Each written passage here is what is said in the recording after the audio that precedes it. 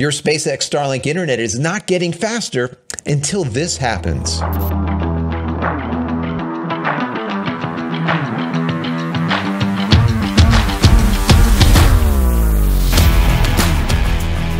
Hey everybody, welcome back to the channel. Thank you so much once again joining me for tea time. Today we have a little bit of fireside. That smokiness, guys, the goodness. I hope you're joining me with your cup of tea, maybe a cup of coffee, hanging out, talking tech, talking photo, talking video. Today is a tech day. We're going to be talking about what does SpaceX Starlink need to do? What it needs to happen right now for Starlink to go faster? And I'm going to get into that before the end of this video. I was reading an interesting article over on PC Magazine about finally SpaceX Starlink has hit that 4,000 satellite mark. It is a big milestone for Starlink. So I want to get into this article and then give you my thoughts, and then also how this is going to actually increase speeds. What is it that they're going to need to do? And I'm going to answer a couple of your questions too that came to us on the last video in the comment area. Once again, if you have any questions in the comment area, put those questions in there and I will try to answer them either in the comments or live, kind of record it like we're doing right now.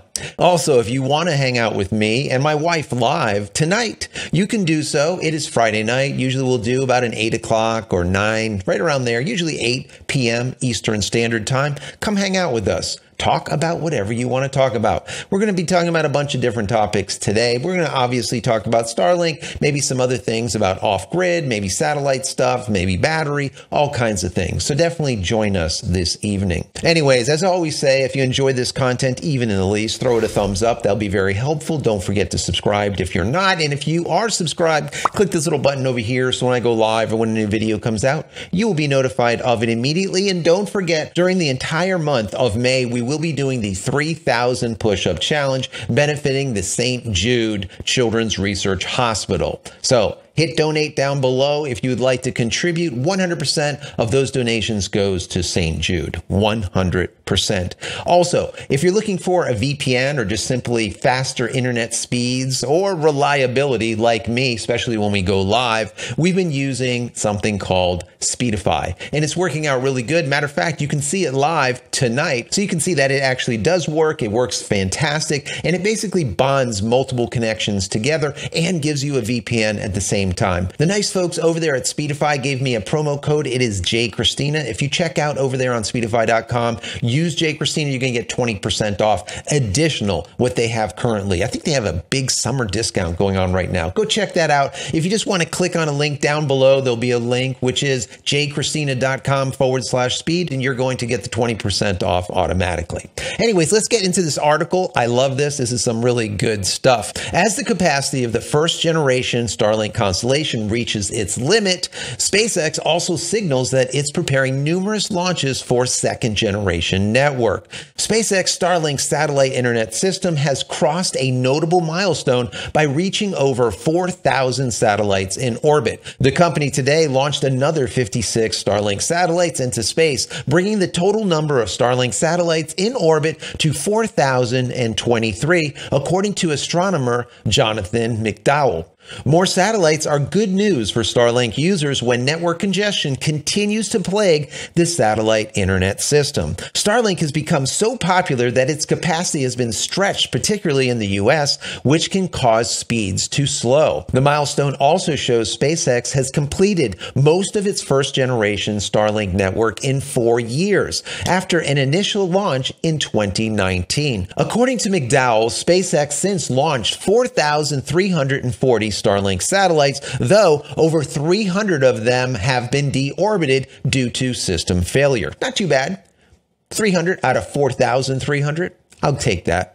In December, SpaceX secured an FCC license to operate up to 7,500 satellites in the second generation constellation. The company's goal is to build the network through Starlink launches that could take place every week to every few days. In recent days, SpaceX has signaled it's preparing to meet that launch cadence. The company has applied for FCC licenses related to over a dozen Starlink satellite launches that could be scheduled scheduled to as soon as this month. However, the growing size of Starlink is also stirring up concerns with astronomers and environmental groups who are worried that the satellite constellations risk generating light pollution in the night sky. Obviously, astronomers and space or astrophotographers are not going to like the light pollution, right? Makes sense. Now remember, there's been a lot of hurdles that SpaceX Starlink has had to overcome over the last couple of months, one of which was from Dish Network.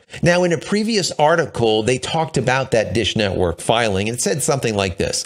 In early December, the FCC gave conditional approval for the second generation network, but at a much smaller scale, 7,500 satellites instead of the SpaceX's requested 29,988. However, Dish Network is opposing the FCC order over concerns that the second generation network will disrupt access to Dish's satellite TV business. It says, quote, "The order leaves millions of families receiving satellite television service from Dish in the same frequency vulnerable to interference." Now, that frequency was the 12 gigahertz frequency, and they've been fighting back and forth, Dish Network as well as Viasat and SpaceX Starlink, for that 12 gigahertz spectrum. It continues, "It is unlawful and should be set aside for several reasons," the company said in the court filing. The lawsuit is one of several regulatory battles Dish has been fighting with SpaceX as the company looks to gain access to radio spectrum for their respective satellite services. Another such regulatory battle was a lawsuit filed by Dish Network and Viasat seeking the FCC not to permit Starlink satellites to operate in lower orbit. Now, just a few days ago, SpaceX prevailed over Viasat and Dish Network, stating this: "A U.S. appeals court has rejected the lawsuit from Dish Network and Viasat that tried to reverse the FCC decision to permit SpaceX to operate Starlink satellites at lower orbits." So why are lower orbits so important, so valuable, let's say? Well, a satellite that's in lower orbit means that it can actually transmit faster data as well as provide lower latency. Why? Because it is closer. Now, there is a caveat to that, a downside, a pitfall, and that pitfall is gravity. So when you're going around the Earth at a lower orbit, there's going to be more drag, more gravity. Hence, the satellite's going to be able to stay in orbit for a shorter period of time.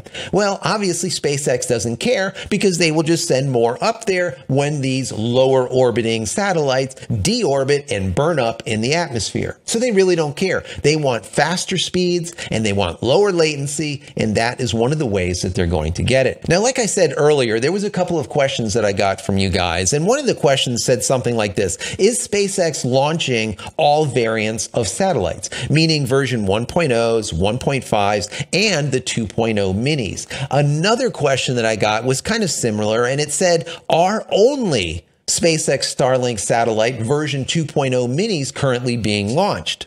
So the answer to all this is summed up in this wonderful astronomer, once again, this Jonathan McDowell. And he put together this amazing table. This table is awesome. I'm going to throw it up on the screen for you. You guys can take a snapshot of it if you want. Once again, full credit to Jonathan. This is great. This shows the satellite version, what group it is in, as well as where it's orbiting, the height that it's orbiting, how many of them have launched of each one, how many are in orbit, and how many are actually working and operational. This is great information. Now, as you can see, Group 1, SpaceX Starlink launched about 1,600 of them, and there's currently about 1,400 in operation. Not bad. But look at the Group 2, Group 3, Group 4, and Group 5. Those are all version 1.5s. Now, what's the difference? Version 1.5s have satellite interconnected lasers, right? I think they're called ILS or ISL or something like that. They are lasers that connect the satellites together so that they do not have to move data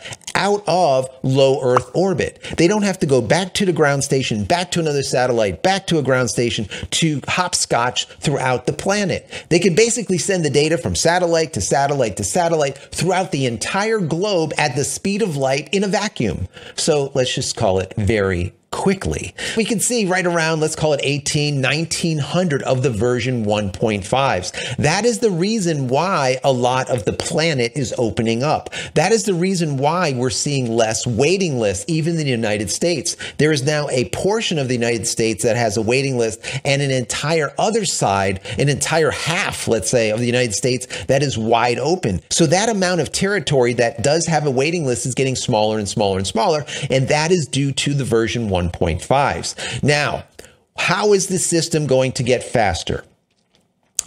The answer to that is the version 2.0 minis and the version 2.0s eventually. Remember, SpaceX will not be able to launch the full-size version 2s until Starship actually gets into orbit and doesn't blow up. Right? So for right now, we can only launch the version 2.0 minis. And instead of being able to house in that top cone or that fairing 50, 56, let's say, that they can of the version 1.5s, they can only hold 21 at a time. And as you can see here in this table, they have launched 42 satellites so far that are version 2.0 minis, and 2 of them blew up. We talked about that in a previous video. They deorbited because there was problems. I was speculating it's a software problem, but if it was a hardware problem, they would all deorbit. Obviously, they didn't all deorbit because we can see 40 of them are currently working. Now, when they say working means that they are up there in LEO, but as you can see on the column that says operational, there is 0 version 2.0 minis in operation. Now, remember, 2.0 minis is the key to speed. Also, it is the key to the amount of capacity that the entire system can handle, because the version 2.0 minis supposedly have a capacity of 4x over the 1.5s, 4x.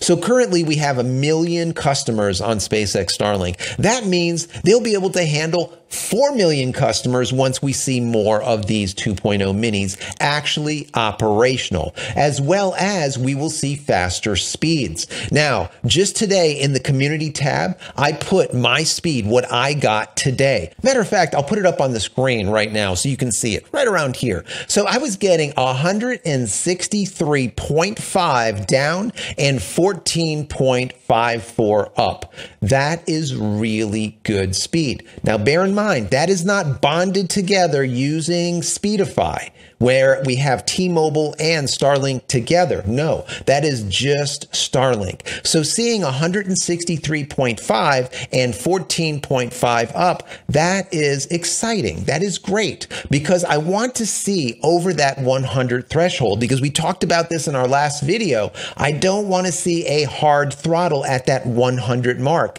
And according to the lingo, the legalese, the verbiage that is in their fair use policy and all the rest of the stuff that we went over in our last video, maybe you can take a look at it over here. Well, it felt like they were going to put a hard throttle at that 100 megabits down.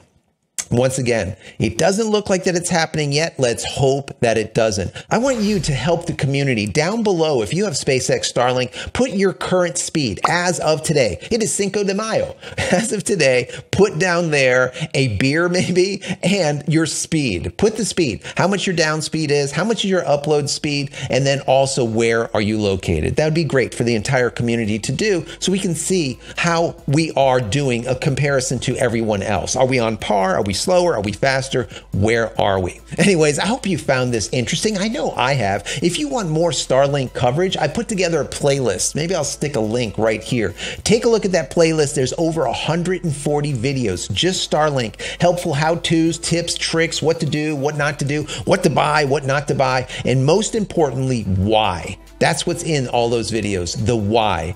So let me finalize with this. Head over to my website, JCristina.com, where you can find all the photography tools I've invented for you and me over the years, and hopefully there's something there that you might like. And if there is, please pick it up and support me and my family. That's it, guys. I'm out of here for another vlog. Many blessings to you and your family. Stay safe, stay healthy, and we'll see you in the next one. Love you all.